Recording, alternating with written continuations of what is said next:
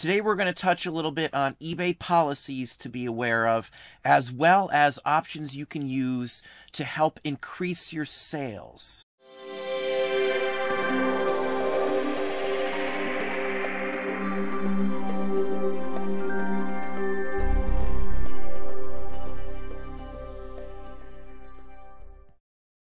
Hey, it's Don. Today we're going to talk a little bit about some things you can do to create more sales on things. Some ways to increase your opportunities, so to speak. Now, one thing we do that a lot of people think isn't allowed on eBay and is against the policies is contact people when we get new things in directly through eBay. Now, of course, you cannot send out unsolicited email at all through eBay. That is a direct violation of the policy.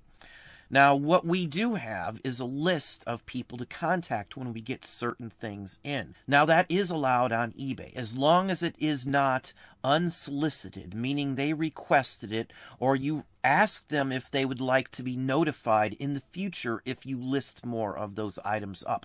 That is fully bona fide. Now, we'll look at the policy in just a second here so you can see that for yourself. Now, a reason why this comes to be and why we've done it this way for quite some time is when you sell collectibles, many people look for certain specific items.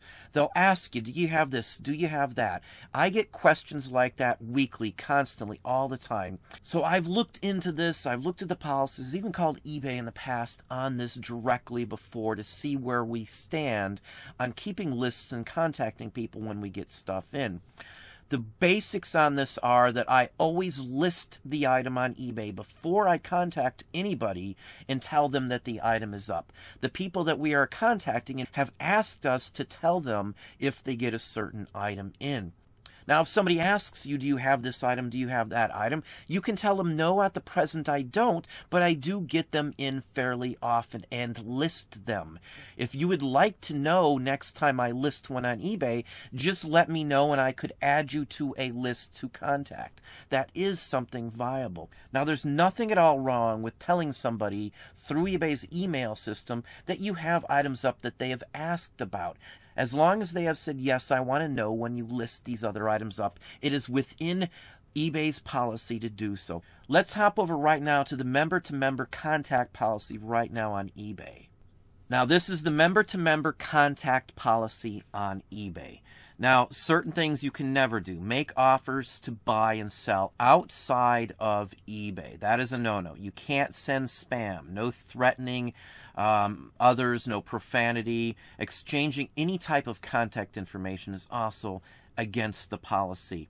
The rest of this is whether they monitor your emails, which, yes, they can. It's through their system. It's a private email system, but they own it. It is their private email system, not technically ours.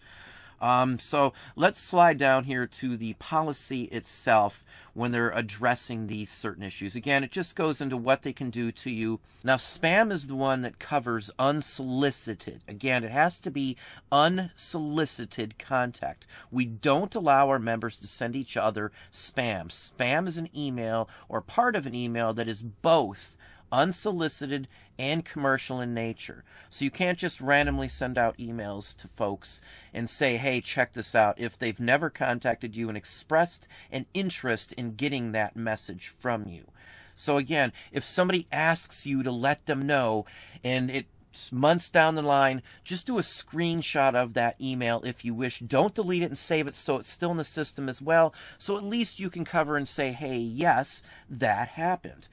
Now, specific-wise, they're saying unsolicited email offers sent to potential buyers. Unsolicited again. So if they have asked you for a message on when you list something, there is nothing wrong with you sending them to anybody who has asked you to tell them that.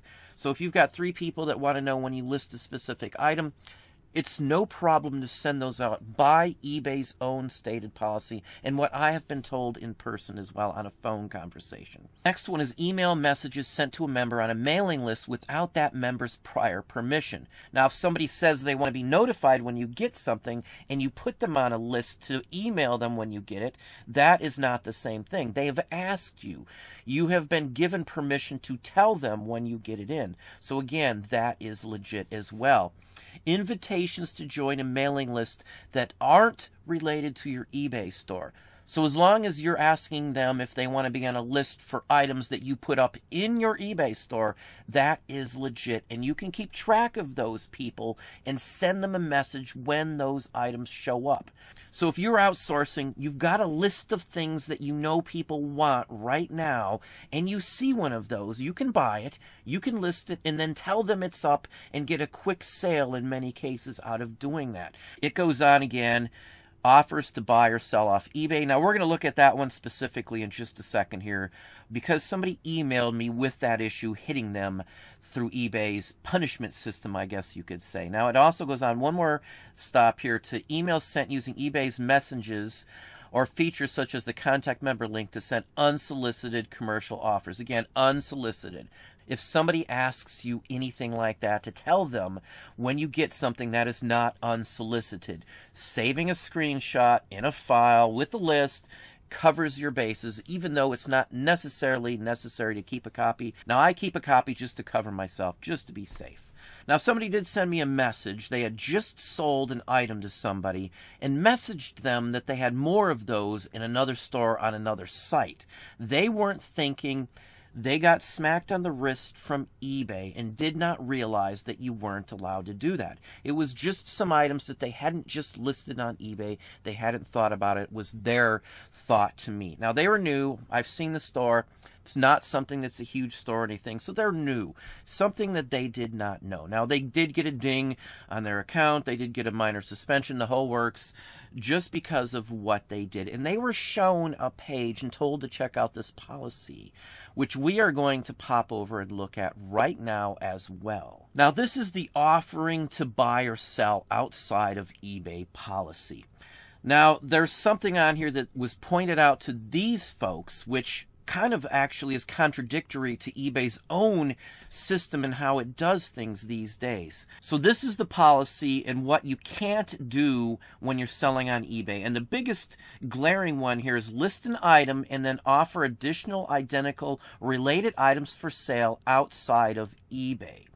Basically, it's saying that I can't list the same items I have on eBay on another site and state that it's able to be sold. Now, this is what this person was told they couldn't do.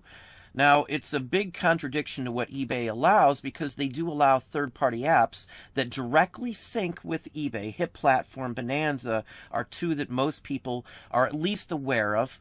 And they also allow other third-party apps to access their pages openly. Now, a good example of one of these other sites or third-party applications would be Shopify, which directly links up with your eBay account and which is acceptable to eBay. If you go into Site Preferences, there's actually a section for third-party apps that you can see third-party apps that have access to your listings just like that.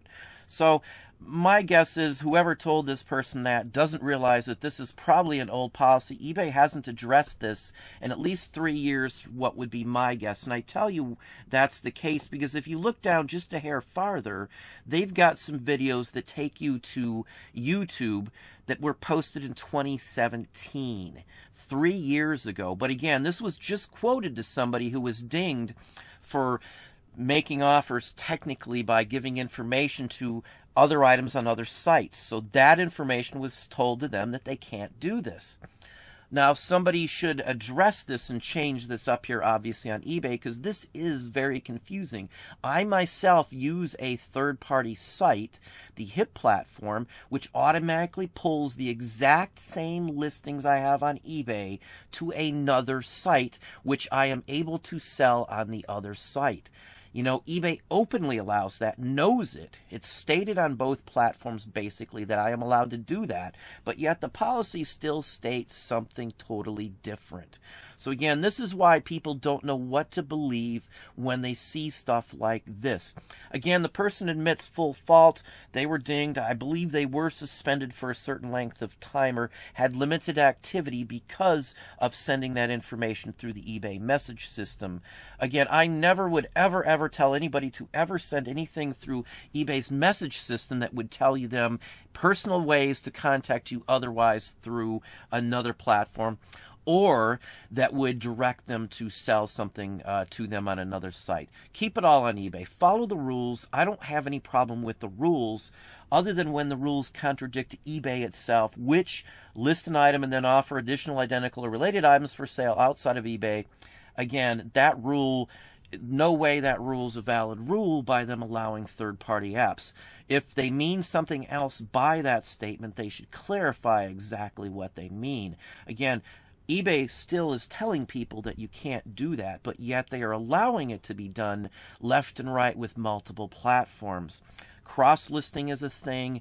eBay, again, changes policies. It just appears that they haven't touched this one in probably 3 years. Now, these other platforms like Bonanza, Hip, and even probably Shopify to some extent, 3 years ago may not have had these options available. So eBay needs to keep up with their own allowed changes and address the policies as they change them so that there's no confusion in this matter. But anyway, I just thought I would shout that out here because this is a major contradiction to what we're allowed to literally do right this very second on eBay.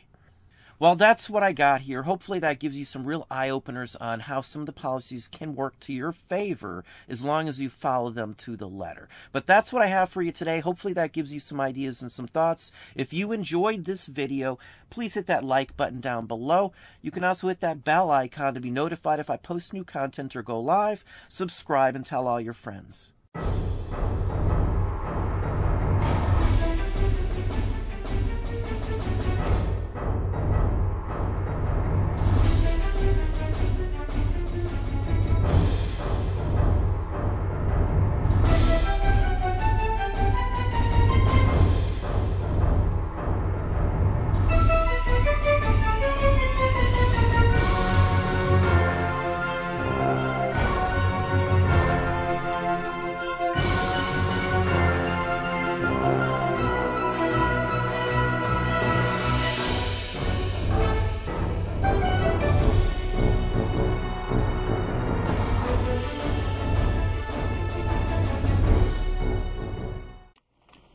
Finally, a robot to stop ladies from squeezing Charmin. Don't squeeze Charmin. Don't squeeze Charmin. Charmin's doubly fluffy, doubly irresistible. Don't squeeze. Fluffy. Squeeze Charmin. Squeeze Charmin. Squeeze. Squeezack's right. Charmin made the ordinary way might not get squeezed, but Charmin's doubly fluffy. It's so squeezably soft. It's doubly irresistible. Don't squeeze Charmin. Don't squeeze.